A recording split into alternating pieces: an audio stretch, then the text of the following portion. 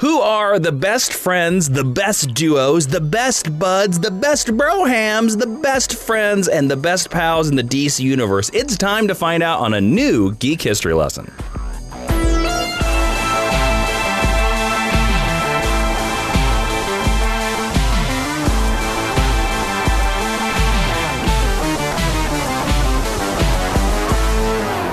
Hello and welcome to Geek History Lesson. I am Jason Friendly Inman. I am Ashley Victoria Robinson. Welcome to the Mind University, because you have stumbled onto the podcast where we take one character, construct, or duo from popular culture and teach you everything you need to know about them in about an hour. And since Jason and I are such good buddies... You're my best friend. And you are my best friend. Queen reference. Sure. I don't know. That's a Queen song. If You're you my say best so. friend. You know how many Queen songs I know? Maybe one. Well, I know what your favorite Queen song is. Do you? Who wants to live forever? That's a special joke for our Mind University Facebook group. Friends. It's going to be the all Queen episode. Welcome to the Geek History Lesson on Queen. Queen, yes.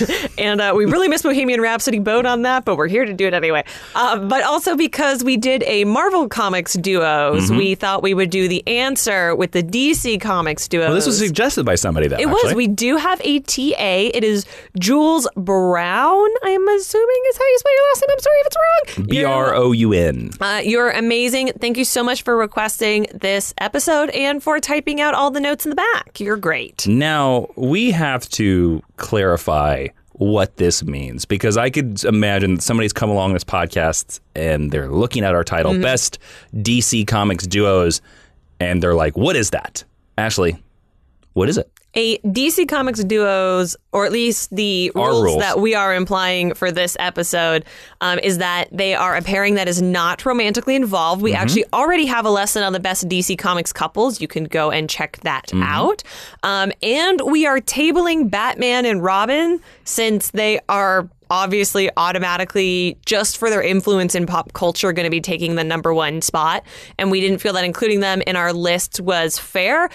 But if you do want to know why we think Batman and Robin are so amazing, that is going to be the topic of our Geek History Lesson extra Patreon exclusive podcast. Yes, which you can find at patreon.com/Jawiin, Jawiin, where, you know, people can support us, become a member, and get lots of exclusive podcasts. So that's going to be the lesson of our extra podcast over there.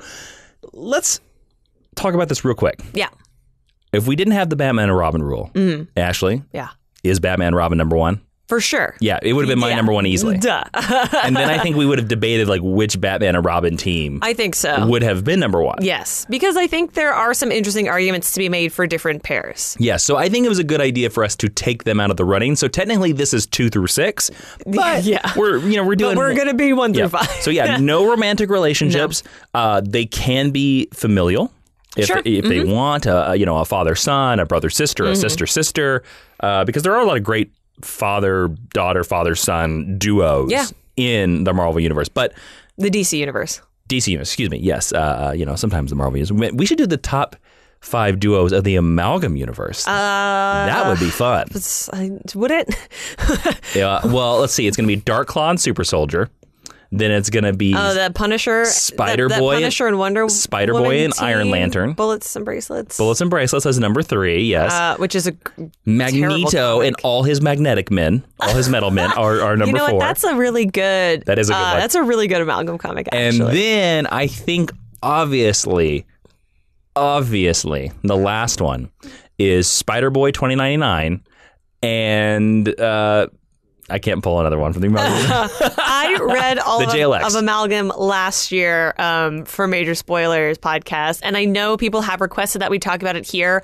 I'm sure we will get around to it at some time. I love it. Here's my hot take. Less than 50% of it is good. You better bag up off there, Ashley. All right. Speaking of talking about best friend things, Ashley, you're my best friend for the length of this episode. Only for the length of this episode? Well, we'll see how well you do.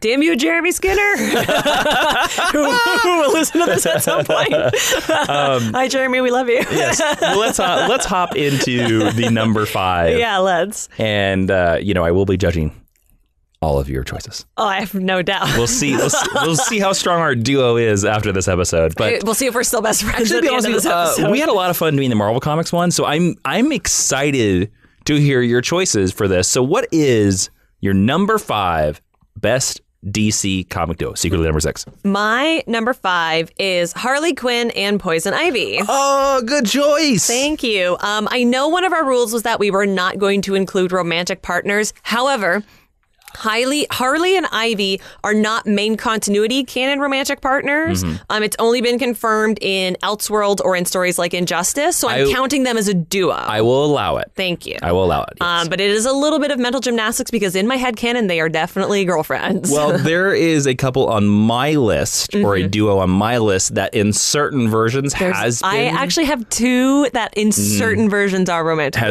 But in the main version, they're not. Yes. So, yes, we will allow. Judges, we will allow. Thank the you. judges Thank rule. you so much, GHL judges. If anyone wants to pitch us who will be on the panel of GHL judges, please find us at GHL Podcast. Man, we are going all over the place on this one. I think Harley and Ivy are super fun together. I think they make a really entertaining pair, like when they kidnap Bruce Wayne and go shopping in the Holiday Nights Batman animated series Written episode. by Paul Dini. Yes, which was later adapted into a comic. They balance each other out really nicely, and together they actually make a really intelligent criminal team, like in the Gotham City Sirens book where they work with Catwoman. You can see how they actually feed each other really well, and their relationship makes both women want to be better in order to most help the other person, like we see in Injustice. And I believe this relationship is exclusively a product of the animated series. It is. And then everywhere else has sort of adapted it. Yes, in the animated series, you actually see them, because they're working together for a while, and they just drew them in the same bed together. It's not sexual, it's very casual, but the implication of sharing a bed with someone is obviously there, and I think the rest of the world was just like, this is great. Why not this? I mean, the implication of that you just like snuggling, right? That's right, exactly. Yeah. That I don't know. I don't know where you were going You're with there that. for emotional support. That's right. Lately, in contemporary continuity, I think they've been really underused as a pair, and I think there's a lot of great story potential there, which could still be mined. And while I do, like I said, I prefer them as a romantic partnership, I just want more of them as a team. Sometimes they also like to use that to pit them against each other, or they like to use Harley's infatuation with the Joker to put these two at odds, and that always makes me kind of mad. I think they're stronger together. I think they're super, super fun. And I wanted to be sure to include some ladies on my team. So when I was making my list, they jumped to mind immediately. Great. And this way I don't have all heroes on my team. I have some people of questionable morality. So Harley and Ivy is my number 5. Jason, what is your number 5? Well, DC Comics duo. I put some people of morality issues on my list as well. My number 5 is a duo that you probably would never have considered. Hal Jordan and Sinestro. Oh, I would not have considered them, but I think that is a great choice. They are my number 5. Now, Hal Jordan popped up onto my list several times, and it was the idea of like, who was I going to pair Hal Jordan with? Was I going to pair him with Oliver Queen? They're the hard traveling heroes. Was I going to pair him with his partner, John Stewart? But at the end of the day, the Hal Jordan stories that really resonate to me are the ones that his friendship with Sinestro is put to the test. Not the one where he's a pilot? Well, I'm a pilot. That's an old Hal Jordan joke. Go listen to that Geek History lesson. That's like a 6-month-old. So for me, the idea of this is that they started as mentor-mentee. Like Sinestro was his immediate training officer. Sinestro did not like Hal Jordan, and over the course of several years, they became best friends, which is interesting because that actually happens in reality a lot, where you're trained by somebody and then you become their best friend, like you earn the respect and you become their friend. Now, it's interesting because Hal Jordan is the one who initially turns in Sinestro to the Guardians of the Universe. I wanted to say Guardians of the Galaxy. I know that's not correct. But the Guardians of the Universe, it's Hal who has to turn his best friend. He has to reveal to the Guardians that Sinestro from Green Lantern Corps has taken over his home planet of Korrigar, and he is become a dictator on that planet. Yeah, man. And it is heartbreaking. There is even a moment in that story where Hal Jordan has to decide, do I turn in my best buddy / friend? Also, maybe this is the way that I thought of this list. A lot of times for me, these characters, these choices I made for this best DC comic duos were friends. Like the familial, the friendly relationships. And especially when you track Hal Jordan and Sinestro to the New 52 storyline, where Hal Jordan has had his ring taken away. Yeah. And Sinestro gives him his ring because he knows that Hal, even though he hates Hal at this point, Sinestro has created the Sinestro Corps, but Sinestro realizes that Hal is the best guy to have in his corner. And in the final issue of the Jeff Johns run, I have talked about this moment on the GHL podcast before. There is a panel where I am going to give it to Ashley to share. Yep, making a note. So Hal he refuses to give up on Sinestro, even though Sinestro is possessed by Parallax, and they're having this giant battle against Volthoom. And in the end, after Sinestro has murdered the Guardians of the Universe, Sinestro's getting ready to leave, and Hal snaps Sinestro and goes, "Were we ever truly friends?" And Sinestro goes, "Hal, the tragedy is that we'll always be friends." That's the kind of moment that reminds me of the Nightwing and Batman moment that you like to bring up, where like, were the good times really good? They were the best. Were the old times really good? They were the best, from Infinite Crisis. So this, to me, ever since that, I've been like, oh yeah, you have to look at these two characters as that Sinestro is not the mustache-twirling villain. Oh, I hate you, Hal Jordan. You have to look at them as they were partners. They were perfect partners, and now they become perfect enemies. It's important, too, because this relationship in particular helps to humanize Hal a lot during his real douchey era of being a Green Lantern. And their relationship is one of the more interesting ones in the Green Lantern universe. So I thought that was a great choice. Yeah, so I know many people would not consider them to be a duo, but like for me, you cannot have Hal Jordan's story without Sinestro's story, and Sinestro is Hal's best villain, and the reason why is because they were friends. Very cool. So there you go. So before we move into our number 4, everybody, we have to make sure that we have enough food to pay GHL intern Brego the cat so he has enough food to eat. And we're going to do that by thanking our sponsor, Wix. Now, if you don't know what Wix is, Wix, we've talked about it several times. They sponsor the podcast several times. My website is built through Wix.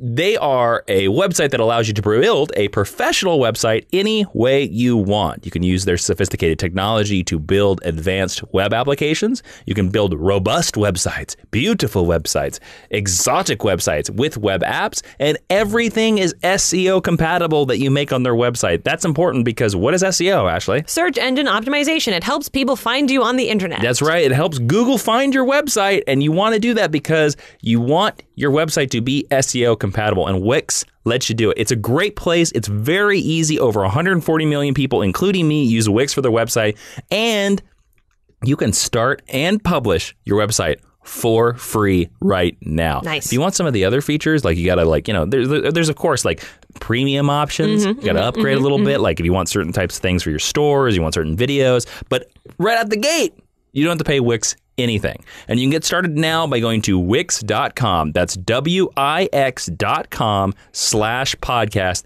to get 10% off. That's Wix.com/podcast. And thanks to Wix for sponsoring Geek History Lesson and feeding GHL intern cat Brego. Yes. All right. Let's move on to number 4, Ashley. Okay. Who is the number 4th best DC comic duo? My number 4 best DC Comics duo, I don't think you will be surprised by, but I think perhaps some of our GHL listeners might be surprised by. Batman and Robin. Are you going to guess that every time? Probably. It involves a Robin. Clayface and Mud. No. Should it be Clayface and Catherine? No, That's the little Clayface breakoff from... No, I went for the lowest common denominator joke. Yes. Clayface and Mud. Mine is the Super Sons. Oh, Jonathan Kent and Damian Wayne. That's right. You put Damian Wayne on whoop, whoop, whoop, whoop. The GHL alarms are going off right now. He just woke up the intern. the fans right now are going insane. Ashley Victoria Robinson, noted hater of Damian Wayne, put Damian Wayne on her list. Mark this down in the history books. They're going to be talking about this in the halls of Greece for thousands upon years. Damian Wayne made a holy good God. Yeah. The Super Sons are the duo that I didn't know that I needed. Like I said, fans of... That's a great subtitle, by the way, for their comic, The Duo You Never Knew You Needed. Well, you know what? DC can hire me to write them at any time. I will DH Jonathan Kent so fast. Fans of this podcast do know how much I do not care for Damian Wayne, but I've been softening to him a little bit since DC Rebirth. I think the Titans book did a really good job at balancing his personality, making him less of a complete butthead. And along with sort of Damian's softening, the Rebirth introduced Jonathan Kent, and he's a character that I didn't really think I particularly needed. I was like, do we need another Superboy? Do I care about Lois and Clark's son? And it turns out that I really do. And even though they were initially brought together to basically echo the world's finest relationship that their fathers share, I think that the original Super Sons run has turned into something so special and so unique. And the omnibus is amazing. It's stunning. By having John be younger but stronger and taller and more powerful, and Damian be older, smaller, and more intelligent, they're forced to rely on each other to get out of the tough situations that they've thrown themselves into because they're stupid kids who just want to live up to what their dads are throwing down. Mm-hmm. And despite the fact that both characters have shown immense growth in their partnership because they're little boys, there's still a lot of room for like dumb jokes and petty fights, which always... My top two are very well-balanced characters that work well together, but are also like kind of dumb and sort of slap each other around. So this is the beginning of a little bit of a trend in the types of duos that I like. But the Super Sons at their best not only reflect where they come from, but they show you why this type of relationship works, why it's important, and how you can put a different spin on it. And they're characters that, I mean... We are someday going to get an Elseworlds tale where Damian is Batman and John is Superman, and we're going to see what that relationship looks like. But seeing them as children and seeing them be able to revel in and celebrate how magical it is to be a superhero in a way that their fathers just can't anymore, the way sort of the current climate is around superheroes, is something that really sets them apart from the rest of the universe. And everyone who comes into their sphere, like Nobody and any of their supporting characters. Maya Ducard. She's also... really awesome. Mm-hmm. Like anyone who comes into their sphere also gets caught up in that same energy. And the Super Sons, when they're working together, they make me happier than any other duo that's currently operating in the DC universe. So when we were making our list for this, they immediately made my short list and I knew I was going to include them. Oh, interesting. The Super Sons did not make my list. Oh, no. Oh, they are really good. That's a good, solid argument for them. Thank you. I just think they're so special and they're so cute. Mm-hmm. They should be young forever. All right, Jason. They should. What is your number 4 best DC Comics duo? My number 4 are two lovely ladies that are very powerful, very smart, and for me, two birds of a feather. I'm talking about Batgirl / Oracle and Black Canary. Shut up, they're on my list. Because of the birds of prey. Yeah. And I'm going to lean more towards Oracle than Batgirl, even though like the modern Birds of Prey is Batgirl. Because to me, I fell in love with these two characters through Birds of Prey. So the reason why I put them on this list is because I kind of think that Barbara Gordon as Oracle, as Batgirl, never sometimes gets a fair shake from the DC universe. Mm-hmm. And I think a lot of characters just shuffle her off as a Robin. Mm-hmm. They're like, you're one of Batman's boys. Okay, whatever, and they call her a boy even though she's a girl. That's wrong. But anyways, I think Dinah is one of the first people in the DC universe to actually give Barbara a fair shake. And also, I think Dinah is one of the first characters, because when they were put together in that title by Chuck Dixon, Oracle was just sort of Batman's IT help. Mm-hmm. And Dinah really got to know her through the Birds of Prey. To me, they have a very complex relationship. They're almost foils for each other because Dinah is just like Green Arrow. She's passionate. She's idealistic. And then Barbara's very much, she's a librarian. She's by the books. She's analytical. Yes, which actually kind of makes them great teammates and friends. And if you've never read it, you should definitely check out the Search for Oracle storyline. So good. It's where Dinah at this point, I think it's like in the late 20s or early 30s of issues of Birds of Prey, Dinah has not met Oracle face to face at this point, and she rushes to Gotham to pull Barbara out of the harbor, and it's the first time that they meet each other in each other's arms, where like Dinah saves Barbara's life. They are, to me, the strongest female relationship in the DC universe. It's these two. And they had to be on this list because of Birds of Prey. If you've never read Birds of Prey, go read Birds of Prey. For God's sakes. The Chuck Dixon stuff. Yes. The new stuff's good. The Chuck Dixon stuff. Batgirl and the Birds of Prey classic. is my favorite version of Batgirl being a member of the team because she's mostly just operating like Oracle. They're my number 3. Ooh. So, so we're going right into it. we might as well, right? Okay, Ashley, so who's your number 3? Barbara Gordon and Dinah Drake Lance. Mm-hmm. Nice. Drake Lance Queen. Wow, surprising. Yeah, I know. Are you shocked? You call her Queen. I love that. Well, in my headcanon, they should be married. They're married. Yeah. I don't care what anyone says. They're married. Also, Babs and Dick are married. Fight me. I also think they're interesting because at face value, like you pointed out, they're very different. Like Dinah's all passion and drive, and Babs is all forethought and analyzing. But they share like mind and body. Even that just came to me. Very smart. Very smart. They also share a lot of martial arts training and a passion for that. They both think strategically, but in different ways. Like Barbara's a planner, but in the field, Dinah's able to think on more of more of a masculine playing field. And this allows them to use their smaller size against their worst enemies and their smaller team size. The Birds of Prey obviously can't do what the Justice League does, and they're not built to take on threats of that same level. But the Birds of Prey are a pretty formidable team in the DC universe, and the fact that they're led by these two young women is really, really cool. And I like that they share a genuine friendship, even though, at least in the Chuck Dixon run, when they're sort of first set up, it does come out of this. Like Oracle, Barbara keeps Oracle pretty close to the vest for a long time. Dinah's one of the first people outside the Bat family that she opens up to. But their friendship does become very personal, and it's really nice to see two female characters that have each other's back on and off the field. That's something that we're only getting to a discourse around in fiction now, of like female characters being supportive of each other rather than being rivals. And it could have been so easy for like Batgirl and Black Canary to have been set up as rivals. And I like that they come together to be a team. Like they very rarely squabble over a major issue. If they have a fight, it's always really small. And if they're working with other team members, they're the two who will like go to another room and resolve it. Like Helena's usually the one who wants to have it out with someone. Well, that's what they later do in Birds of Prey, and they did in the DC Rebirth Birds of Prey, is they introduce Huntress as the one that they both sort of have to control. Yeah. But I would love to see more of them outside of the Birds of Prey realm, but I just don't quite know what that looks like. And I just think they're really cool. Like they're two characters that I really like, so I enjoy the fact that they have a functional friendship type and working relationship. Yeah. So I think that's cool that you put them on your team or on your list. Does it surprise you? It does surprise me, honestly. Interesting. There you go. You got one over on me. All right. Well, tell me your number 3, and hopefully it's not my number 2. We'll find out, won't we? My number 3 are two buds, but two buds that a lot of people like to make them hate each other a lot. So there's almost as many stories where they're buds as there is as many stories where they fight. Where they're unbuds? Where they're unbuds, yes.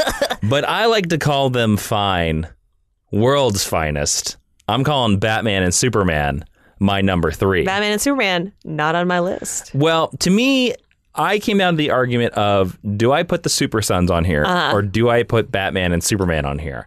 And while I love the Super Sons, if you've ever read the Superman Batman, I'm talking about the original one, not the Batman Superman one, the Superman Batman series that they did where they had them team up and it ran for like 100 issues, it's great. It's really good. And I do come down on the side that they are superheroes or they've been friends. They're superhero friends. They've been pals since the 40s. They ran a giant title called World's Finest because they are the world's finest superheroes. And you talk about two heroes that have figured out that the other person is just as good at their idea. Like the whole reason why the Injustice video game, the Injustice comic book series works is because these dudes were friends. And because it's sad to see them as opposed enemies in such a way. Yes, and there's several points in that storyline in the comic book series and the video game where these two guys stop because they're friends. Because they're friends. And that's the reason why the whole DC universe falls apart. If these two dudes, the originals, fall apart. Again, it's just to me, they are the world's finest. Like that apt is so, and to be honest with you, they came very close to being my number one. Not only because, again, that Superman Batman series is so good with so many different writers. It's so good. And because World's Finest ran for decades. Yeah. It ran so long. But these dudes, again, there's the idea that they have huge mutual respect for each other. Like they see that the other person is just as valuable, which is really cool. They are perfectly the opposites of work together. I think they're more friends than they are enemies. It is the more common thing since Frank Miller and The Dark Knight to make them enemies, but I honestly think they are more friends than they are enemies. And, you know, as much as I love The Dark Knight Returns, where Superman is the ultimate enemy of Batman, I don't know how I feel about that fight. And to be honest with you, I almost think the ending of that storyline, spoilers for a story that came out in 1985, when Batman fakes his death and Superman comes to his funeral, and at the very end, Superman hears Bruce's heartbeat because Bruce faked his death. Superman just winks at Robin and walks away. To me, I'm like, oh, see, he only did that because they're friends. Yeah. Otherwise, he would have dug up the grave and strangled him. Yeah, or he would have punched Carrie and been like, why did you lie to me? Yes, well, that's Injustice. Like you saw in Injustice, in the Injustice comic book series by Tom Taylor, at one point, Superman breaks Batman's back just like Bane. Yeah. He's like, "Grr!" There's also in Injustice, there's that great moment with Mom, Pa Kent where they're like, oh, he's not our son anymore. Yeah, but Superman and Batman, the world's finest, definitely on this list as my number 3, and you'll see. Interesting. I don't think you're ever going to predict my number 1, but my number 1 is very, very obvious. Again, like I said, I lean down on friendships. My number 1 I knew was going to be my number 1 right away. As soon as we made the Batman and Robin decision, I knew exactly who it was going to be. I think I have a nice feeling about who your number 1 is, but we need to learn who your number 2 is. Ashley, you are number 2. I am number 2. Who is your number 2? My number 2 are 2 characters that I'm very fond of, and I've actually come to enjoy as a duo and appreciate the relationship of more since I met you, Jason, and have been reading things of your recommendations. Mr. Mixel-Spitlick and Batmite. You know that Mr. Mixie will never make it on my list. If he ever makes it on a list of anything other than the worst villains of all time, that is a cry for help. Please send dogs. Please rescue me. That's my code word. You gotta read some Mixie stories, man. I don't like him. My number 2 are Wally West and Kyle Rayner. Whoa, they're really high. Yeah. I'm going to say right now, they almost made my list, but they're not on my list. Okay, well, I'm sure we're going to talk about our also rans at the end of this. But most of my love for them obviously comes from the Grant Morrison JLA era stories. Kyle and Wally were brought on as relative newcomers to the Justice League. Kyle's the new Green Lantern to replace Hal. Wally's the new Flash to replace Barry. Initially, they don't like each other, which I think is really interesting. They hate each other. Because they're both like, no, I know what I'm doing and you don't and you suck. But they soon become really fast friends. They are able to train together and lean on each other in order to outstrip their predecessors in my relationship. In my opinion, I think they're both better than the men that they replaced as human beings and as heroes. That's just my opinion. If you love Hal and Barry, awesome. Plus, they're super funny together. There's a great scenes where they're smack talking Batman and Superman behind the leaders' backs, which might not be an ideal way for superheroes to comport themselves, but it makes for some really amazing scenes. And it speaks to, it's a nice shorthand to show you how quickly these two have bonded and how much they really need each other to lean on, to be like, oh, we're the rookies, but that's okay. We're still worthy. We're so good at our jobs. I think when they're talking smack about Batman, they're playing Rock'em Sock'em Robots. No, that's when they're talking about Superman. Oh, okay. Because they're talking about Superman. Which Kyle's made from his ring. Because at the time, Superman had long hair, and they're making fun of it. And then Electric Superman shows up. By, and you find out that Superman heard them. Yep. So Superman's like, oh, what do you think of my haircut, Kyle? And Kyle's like, it's good. And then he's like, oh my God, I hope he doesn't fire me. Yeah. And that's a scene that you wouldn't get from any other Green Lantern and any other Flash. They're also playing Rock'em Sock'em Robots with Kyle made it with his ring. Yeah, that's what really I said. Cool. Yeah, Sorry. well, because Kyle also makes the best constructs because he's an artist. Can I go back to a point that you made? Sure. So you said that you think that Wally and Kyle outstripped their predecessors, and I agree with you on that. And I will say that those both happen kind of in Grant Morrison's run, because Wally it's sort of said that Wally's the first Flash to ever go faster than light speed. Yep. And then Kyle is the first Green Lantern to ever beat the color yellow. Yep. So to me, they do beat both their predecessors, but Wally at this time had sort of been Flash since Crisis on Infinite Earth. So it's not. He's been Flash for like almost a decade in real time. Yeah. In comics time, they kind of make it seem like he's been Flash for maybe like 3 to 4 years. But Kyle is brand new. Like it was like last month when he starts Justice League. But for the reason why is it's not so much that Kyle is definitely the rookie of the team. Oh, absolutely. But Wally's not the rookie of the team because he's been around the block. Wally is more the idea that he doesn't like that Kyle has replaced Hal, and to Hal Jordan to Wally is Uncle Hal, because Wally and Hal and Barry were best friends.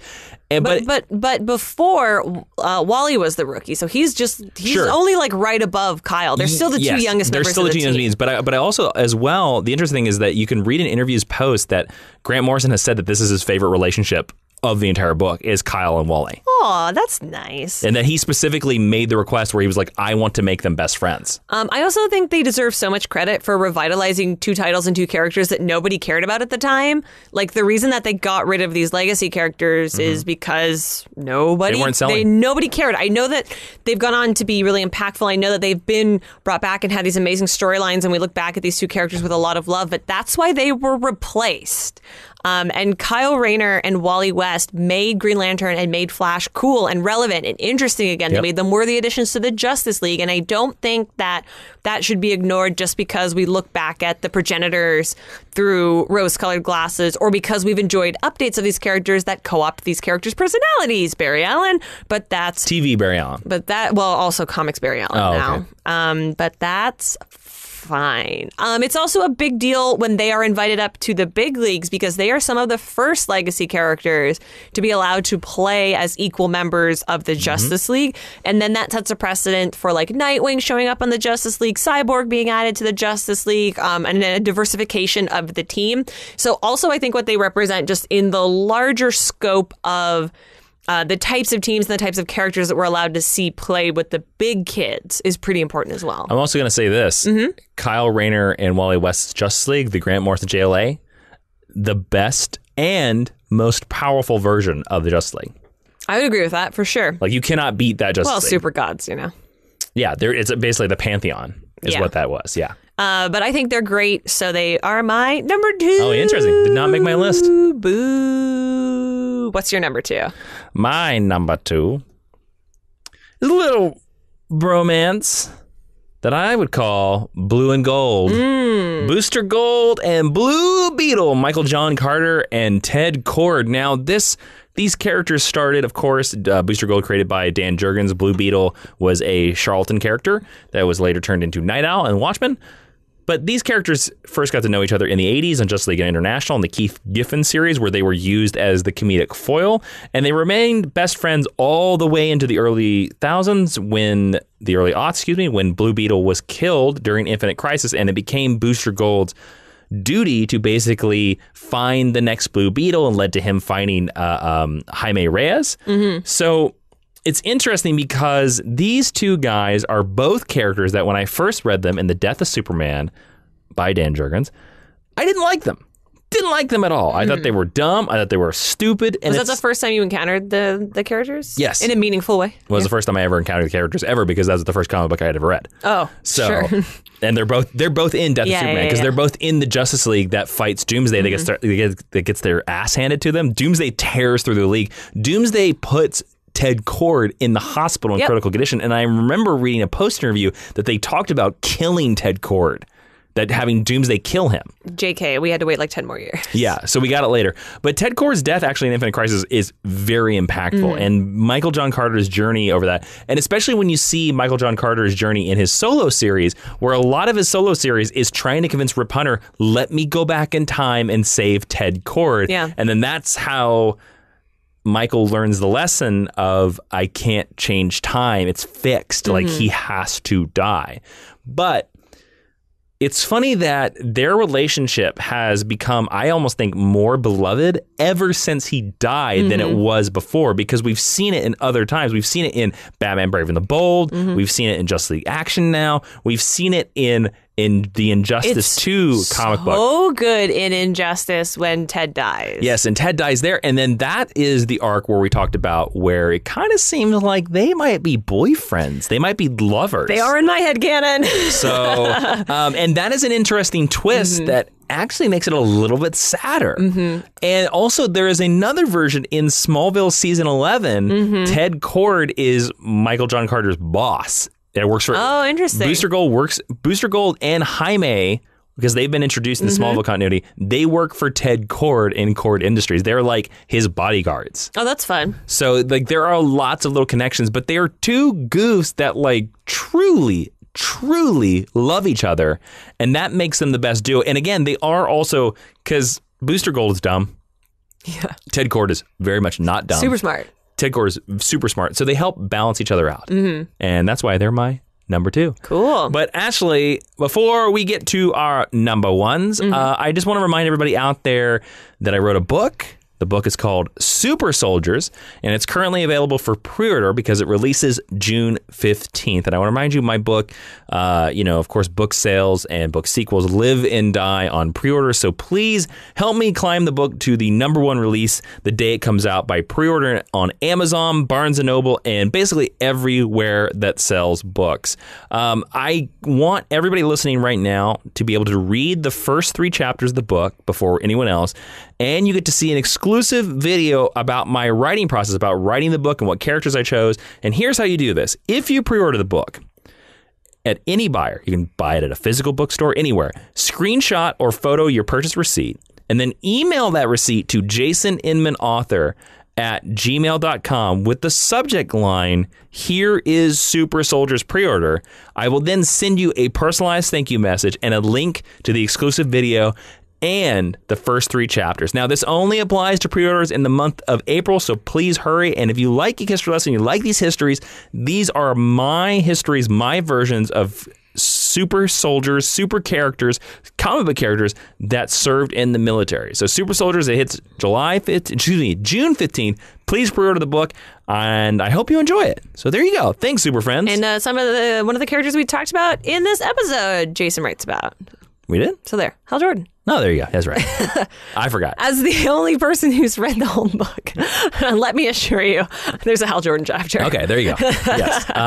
Yes. All right, let's move. We're now finally here. Number 1, the top number 1. Who is, Ashley, the best DC comic duo that's not named Batman and Robin? Well, you said you thought you knew who mine was, so who do you think you knew who mine was? I mean, I think it's Booster Gold and Blue Beetle. It is. I'm so sad you made them your number 2. They're so great. I love them so much. Why do you love them? And we love them so much because we have the action figures of them, the DC Universe Classics, and we have the exclusive Funko Pops they made a couple years ago. Yeah, if someone wants to make me a Booster Gold and Blue Beetle twin pillow set, I will pay you for them. I think that'd be great. Oh, wow. Blue and Gold come to mind for me right away when we were tackling this topic for a GHL discussion. I know people always like to make the argument that they're not A-list comic book characters, but that's what I like about them. It's kind of what I like about Bart Allen as well. They're kind of screw-up superheroes. Yeah. They're both barely adequate at what they do, but when they work together, they try a lot harder. They're at the top of my list because they are stronger and better together. Their hearts are always in the right place. They're always doing their best for each other, and they're always doing their best for their teammates, which is why even when they fail, it doesn't bother me as much because they're so earnest about what they're doing. All of the best teams and all of the best duos are literary foils. A literary foil is a character that reflects or contracts another character's, their flaws, their strength. Like Sherlock Holmes and John Watson, Blue Beetle and Booster Gold are 2 halves of a whole. Together, they make a barely fully functional human being. And they're always still the dorkiest people in the room. I like something a little bit cheesy in my comic book characters. And I mentioned with Wally and Kyle, and I mentioned with the Super Sens that I kind of like teams where they can sort of rib each other and they can be dorky and they can fight together. And there's nobody who does that more than Booster and Beetle. JLI proves that they can be hilarious. That's the Bwahaha Justice League. Like, that's where the jokes come from. That's where the Keith Giffen run. Yes, that's where a lot of the cartoons get their heavy inspiration from. And Injustice 2, which Jason mentioned, proves the emotional length that they're willing to go to each other. And it proves that you can take these two characters, these two idiots, and I know I'm calling Ted an idiot, and he's one of the smartest characters in the DC universe. He's a goof. But he's socially an idiot. You can take them and you can still tell a beautiful, deep, emotional story with them. And it's not every character that you can do that with. You're not going to tell a story with Lobo that's going to move me to tears. No offense to our Lobo fans. You just wait till I get the Lobo character. It's gonna I hope you do. That Bastich is going to make you cry. No, we'll see on Krypton season 2. I will say that it's funny because Blue Beetle and Booster Gold have sort of become known for their friendship. Yes, they're defined by their relationship to each other. Yeah, and I also think that that's why they need to be near the top of the list, because they are in a lot of ways, and that Booster Gold solo series is really great. The Dan Jurgens one, they're a little bit inextricable from each other because Ted Kord is all over that book. There's 3 or 4 arcs, and that series ran for like 40 issues. Yeah, there's like 2 or 3 arcs where Booster travels back in time simply to team up with Ted. Yeah, it's really nice. And just because they're so written together, they're so hard to separate, for me, they had to be number one. Even if they're not the biggest heroes on my list, even if they're not even the best at their jobs, they are the team that I think is best together. Please, DC Comics, let me write a story where they're married and Jaime is their adopted child. Thank you. I want them to train him. I want to do it so bad. Come over here, Jaime. Get on the slide. No. Come over here, Jaime. You're going to ride around on Skeets. And then he falls and Ted's like, what are you doing? Skeets is their cat, and Jaime is their adopted child. Yeah. Okay, all right, I'm fine with that. And then they drive around at Archimedes, which is the bug. The bug, yeah. Totally. I just call it Archimedes because that's Night Owl's ship. I understood that reference. Just want to make sure the audience did too. Thank you. Yeah, they were always going to be number one no matter what. I kind of figured it. Yeah. So, Jason, you put Superman and Batman at number 3. Yeah. So who is your number 1? Well, actually, I was putting this list together, and I was thinking about it. And Booster Gold and Blue Beetle almost became my number 1. Yeah. Superman and Batman almost became my number 1. But the more and more I thought about it, there is a duo in the DC universe that has been in the DC universe since the very beginning of kind of the DC universe that a lot of people don't think of as a duo. But one of these characters would not exist without the other. I think the best DC comic duo of all time is Batman and Alfred. I knew you were going to do either Batman and Alfred or Lois and Jimmy. No, I wasn't going to do Lois and Jimmy. I tried to get Lois on this list several times, but she is such a singular character. She's very headstrong. She's a force of will. Individual. No, Batman and Robin. There would be... Batman and Alfred. Batman and Alfred. I tried to do my own joke and it didn't work. Batman and Alfred. There would be no Batman without Alfred. Alfred diapered his bottom. Alfred is his ever-loving rock. Even when Batman dies, and we've seen that in the comic books, Alfred carries on. And this all exists because Alfred is Bruce's father. He is his real father. They love each other. I mean, Superman says that. Yes. And even when Batman dies, Alfred says, "Forgive me, I'm mourning the loss of my son." Yeah. So Alfred is the emotional foundation of Batman. And the more and more I thought about it, I was like, there is no Batman without Alfred. And to me, I almost would make the argument that maybe Batman and Alfred are more important than Batman and Robin because Alfred is there before Robin ever shows up. Only by like 2 years. Sure, but there would be no Batman without Alfred. Yeah. And actually, Alfred shows up after Robin. Actually, continuity. Also, he's fat. Yes, and he's fat, and he doesn't look anything like it. But modern day Alfred is still there. He is on his comms. He is sewing up his wounds. He has given him plans for action. He's probably the only person in the DC universe that he could say something to Batman and it would emotionally wreck Batman. Like Alfred could say, I think you're doing a terrible job. And Batman for the rest of the day would be like, oh God, I thought I was doing a good job. Could you imagine if Alfred told Bruce that he hated him?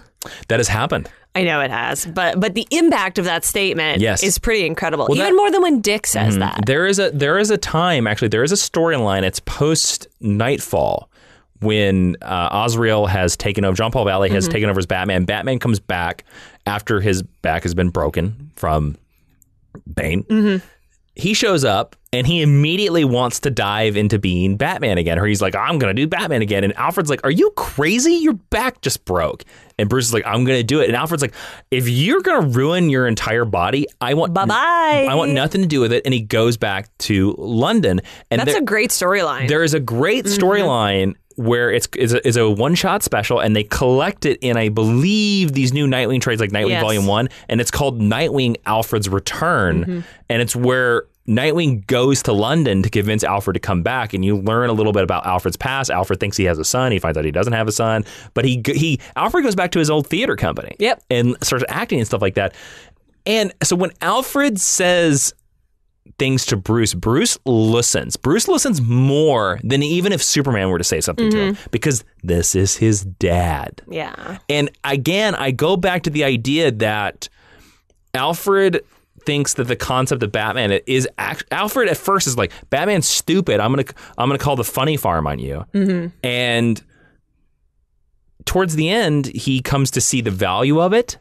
And so much so that he carries on Batman's legacy post Bruce. Like he helps Dick keep going on as Batman, which I think is amazing. And it's funny because in that storyline, which is amazingly written by Grant Morrison, you learn that it was actually Alfred's idea that Dick becomes Batman. Dick doesn't want to do it. And Alfred's like, no, there has to be a Batman. It means something. It means something to him. And it's very interesting. And also contrasting to him, I think one of the best scenes in all of cinema history, I love this scene, is in The Dark Knight when Bruce has decided to give up being Batman and he's burning all this stuff like that, and they're walking out of the Batcave, and Alfred says something like, oh, I thought about calling the funny farm on you years ago, Master Bruce. I'm going to tell him it was your idea. Yeah, and Bruce goes, I'm going to tell him it was all your, or he's like, oh, I assume there'd be consequences. He's like, I'm going to tell him it was all your idea. Yeah. Yes, I think that's funny. And then there's also the funny line in Batman Begins where Bruce comes back and Alfred goes, well, I declared you legally dead. Yeah. And he goes, well, you can take out the rolls if you want to. Make sure you bring it up gas step. Yeah. Full of gas. Full tank of gas. They are the best duo. It's Batman and Alfred, because one does not exist. Unlike Superman, Batman does not exist without Alfred. And to me, that's what makes a duo two parts of an equal whole. Yeah. So there you go. Cool. Batman and Alfred. I told you were not going to predict my number one. No, that's a good choice. But when you think about DC Comics, that's the one I come down to. It actually literally just occurred to me that the DC Trinity, none of them have nuclear families or traditional parents. They're all orphans, just like Disney princesses. Yeah. So, yeah. Okay, so there you go. There are our choices. We're going to talk about some of our choices that didn't make the top 5 in our episode of Geek History Lesson Extra, which you can only hear on patreon.com/Jawiin. And we're going to also talk about, as I said, why Batman and Robin is the best DC comic duo. Go over there, be a member, support the show. And don't forget, if you go over there, you get to hear actually these episodes of Geek History Lesson early. Heck yeah. Just for helping to support us. Our recommended reading, Ashley, what's that?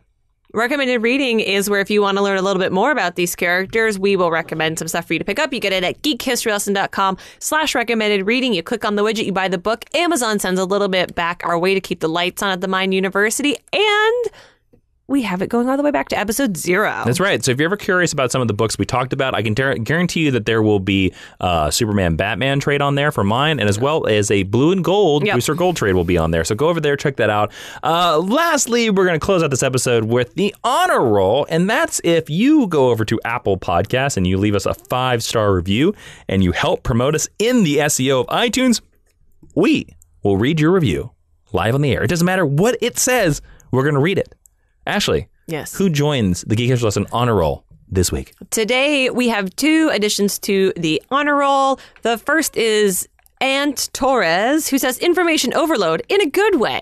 Such a great podcast. Having recently gotten back into comics, this is a perfect way to get to know characters I was always aware of, but never knew a whole lot about. Love the recommended reading. Every episode makes me aware of a story arc or an issue that I didn't know about. We will learn something every single episode and have a good share of laughs along the way. Oh, thank you, Ant Torres. I like to know that we're making people laugh, not just ourselves.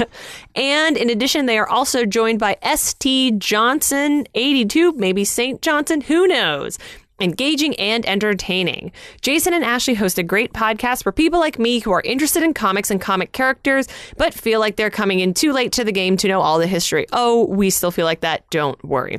Both engaging to listen to and have a dynamic flow that makes an hour fly by very quickly. I find their recommended reading list extremely helpful and find my comic wish list growing week by week. Thanks, guys. Well, thank you, St. Johnson 82 and Ant Torres. Welcome to the Teacher's Lounge. Jason, tell them what they can find here. Well, there's a giant bucket of oranges. Yeah, in the corner of the Teacher's Lounge that was brought in by Herbert Hoover, not the president, but Herbert Hoover. What does Herbert Hoover teach again? He doesn't teach anything. He's the librarian.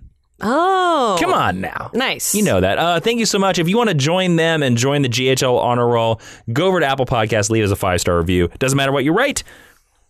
We will read it. That's true. And that's also where you can subscribe to this podcast, as well as all the other places you can find podcasts. You can find us on Spotify and SoundCloud and iHeartRadio. And Ashley, if they want to suggest future lessons like this lesson, where can they do that? Well, they can do that at a whole bunch of places, including geekhistorylesson.com, facebook.com/geekhistorylesson, or on Twitter at GHL Podcast. There's a bunch of ways to contact us in all of those places.